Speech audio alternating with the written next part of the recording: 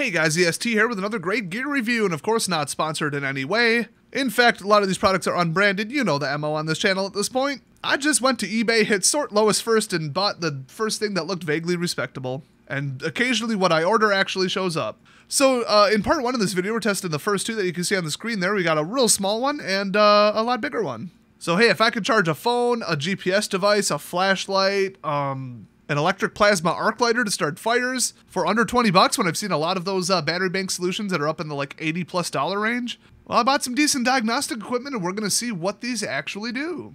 All right, we're outside on a pretty sunny day, 4 o'clock, kind of clouds going in and out, which is a good way to test it. We've got the 1 watt panel, fresh out of the envelope, fresh out of my mailbox. It's got the waterproofed voltage regulation circuit, and then it drops just to a standard little USB socket. And it's about 100 millimeters by 100 millimeters, so what is that, like 4 inches by 4 inches? But it is only rated for 1 watt, and the typical modern phone charger is at least 10. However, this module is actually made specifically to go in solar lights. So let's hook it up and see what it does. So that right there is just a simple little USB inline current and voltage measuring device. It's going to be kind of hard to see in the sun, even actually from my eyes visually because it was so sunny out. But let's see if this gets anywhere close to what it's rated. So this right here is a big battery bank, previously seen on my channel, over 20,000 milliamp hours. You kind of build it yourself because it ships without the batteries, pretty cool. And it's at 74%, so there's a little bit of charging that we could do. And obviously the little digital readouts on both devices don't look right in a camera, but in real life they fool the human eye and actually look like numbers. But I'll just let you know what the readouts actually said. I took notes. So I messed around with it quite a bit, but you might be able to see 4.06, 4.05, 4.07 volts, and 0.00 amps. What is going on there? I'm trying to verify it by putting it in the dark and getting out the sunlight. And well, in follow-up testing even the next day at noon, still was reading 0.00 amps. So one of two things is going on here. It has some kind of weird minimum threshold where it won't read, some fraction of an amp. Or, even though the power bank is showing as charging, it doesn't like the 4 volts because USB runs at 5 volts. So it might be like, well, something is happening, but I'm not able to actually draw current. So even in other days, max sunlight tilted directly at the sun at noon, I still wasn't able to pick up even like 1% on the battery bank, but on a phone and on an electric lighter, it seemed to charge it a little bit. Awfully hard to verify without a current reading though. So the only thing this has going for it is the $9.06 plus free shipping price, which, okay. And the size, the weight, the portability, it's pretty stiff, it's pretty durable, plastic enamel coating. It's waterproof, it's pretty tough, but I think you just gotta go bigger. Now, I think there was like a 2 or 3 watt version of this that I didn't buy because, well, spoiler alert, the next one is 6 watts, so let's jump into that. So this is about 10.2 inches, about the size of my hand by about 5 inches. That is the waterproof USB voltage regulation circuit there. And we've got little corners for mounting with, they came with some carabiners and some suction cups. So that's kind of cool, actually. So pretty nice design, pretty nice features, but, well, let's read the specs. So let's see, the title said 6 watts, 5 volts. The specs said max power 10 watts with a VOC, I'm not actually sure what that is, 6.8, I think voltage over current protection. The USB regulator output is 1.2 amps at 5 volts, so yeah, that is exactly 6 watts. They have a second spec that says that the output is 1700 milliamp hours, which is not a unit of output power. They say it's a monocrystalline solar cell with efficiency up to 24%. That is extremely unlikely. It's an epoxy resin surface, which I don't think is true. Then they say it's laminated. I do think that's true. And it's IP65 waterproof. It might be. It is only 6 millimeters thick, and let me say, that material is kind of similar to like a cutting board. Like it's really tough. You would almost have to kick this to snap it in half. So pretty impressive overall design, and you can't just like crush or snap the solar panels. There's no glass, there's no, acrylic, none of that. It almost looks painted on, and actually I think the way I understand it, it might be. They do warn that if you were to scratch it, you're gonna have a problem, and yeah, my understanding of solar cells is you get one good scratch across just one of those lines, you're gonna have a big problem. So I wish it had a little better coating, but I mean, you just wrap this in like a towel or like put it in a basic hard case or something, or, just whatever. It can flex a little bit and it's not going to get damaged by like impacts or, that kind of thing, but you really got to protect the surface. So this model goes for just under 19 bucks, all shipping and tax included. I found this from multiple sellers. It shouldn't be that hard to find it. So 6 times the output power for only about double the size. I'm skeptical. Let's plug it in and see what happens. Got the little measuring device, and you can see it goes into that little circuit with no like off-board cable.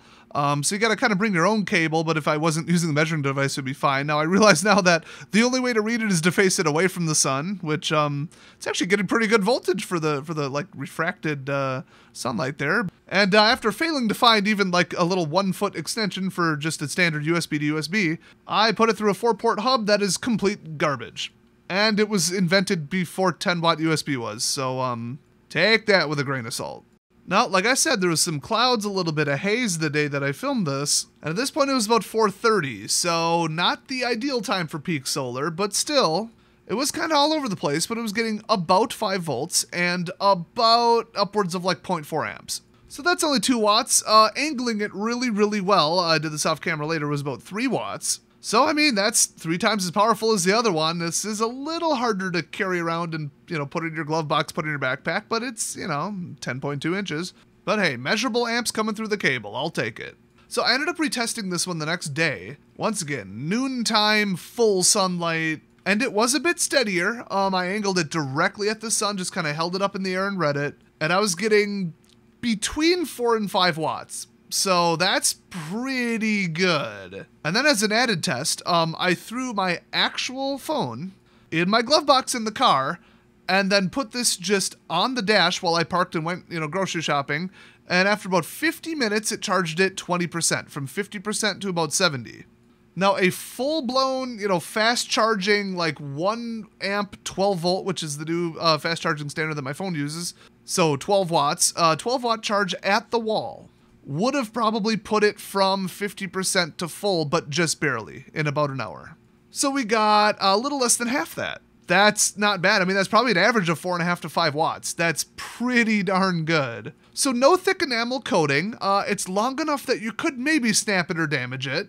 And surface scratches are a thing, but with just basic care, this is the one right here. And then you get the suction cups, the carabiners, where you can just put it in a window and then leave your phone or your battery device or whatever not sitting out in the sunlight or the heat. And yeah, leaving a black battery bank sitting out in the sun. I mean, I'd at least want it in the shade, preferably in like a building or like a climate-controlled area. But if you have air conditioning working, you probably have power. So it is what it is. But yeah, in the car, I at least, you know, put it in the glove box and then crack the windows. So overall, very, very impressive. Remember, this was just under $19. Still is at the time of recording. I double checked. So if you can find anyone that looks just like this, I'd recommend it. Obviously, you have to buy your own cables on top of it, and don't buy cheap garbage cables.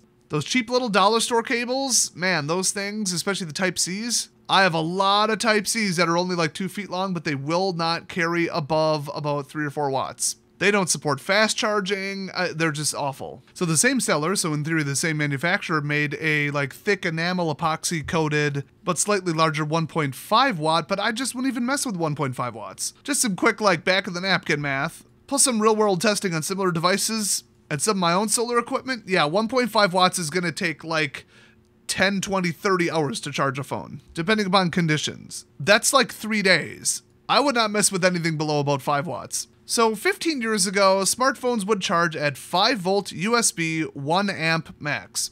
Usually a micro B tip, and that was that. Then a lot of intermediary models 5-6 years ago-ish, so a bit before USB-C got widely established. A lot of phones would do 2 to 2.1 amp charging at 5 volts. So you multiply them, you get about 10 watts, 10 watt charging. Now that Type-C is out, and you know you can get up to 240 watts across Type-C, you can charge laptops on them now. In fact, my laptop uses a 90 watt Type-C connector. The standards are all over the place, and then you heard about this thing called Fast Charge. It's only available on USB 3.0 ports that are newer, so on like a standard desktop that would be the blue ones. And they're usually like a full-size standard tip that you're used to seeing with USB. That's called a Type-A head. But some of them now are even just C to C, because why not? And those onward can support something called fast charging, but there is really no direct standard for fast charging. I kept saying 12 volt because it'll step it up from 5 volt to 12 volt if it senses it's compatible, because that's what Samsung tends to do. But that's subject to change. Every phone model is different, and you know, LG and all the other phone manufacturers do it differently,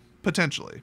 So I'm pretty sure I've seen mine at 12 volts and just over 1 amp, so it's about, you know, 12 to maybe 15 watt charging. But, well, it's pretty hard for a solar panel to know or be capable of stepping up to 12 volts. So if I wanted full speed charging on my phone through a solar panel, first of all, it would probably have to be rated for 20 watts. And secondly, I'm just not going to find one that's like Samsung specific or just happens to work with my exact version of fast charging. So the best I could say is use the highest spec cable that's capable of carrying the most power, and just don't even bother with a panel above really about like 10 watts. Because there's just no point, because it wouldn't even know or be capable of stepping up to 12 volts. That's your little like charging modern mobile devices 101 at the end here. Figured I'd throw that in so you know what's going on, because this is going to apply more and more as the years go on, but especially to most people who bought a phone in the last 2 years. So even if you've got, oh, here we go, OnePlus Dash, Warp Charge, Motorola Rapid Charging, Turbo Power, MediaTek, Pump Express, Apple's Lightning 4.0 something 18 watt, whatever they call it. All different standards, all different fast charging, all different voltages.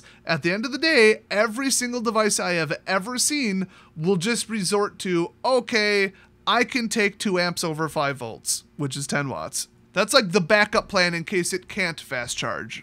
So like I said, this is part 1 of the video. Part 2 will be coming out in the near future. And this one's gonna go to a weird place. You know what channel you're on. We're gonna rip the solar panel off of a random garden light from my garden, and without knowing any of the specs, hook it up to allegedly a universal, it's like 3 volt to 24 volt, just send it in and we'll fix it, a USB voltage regulation circuit that cost me like $1.80, and then I bought a little sample wind turbine.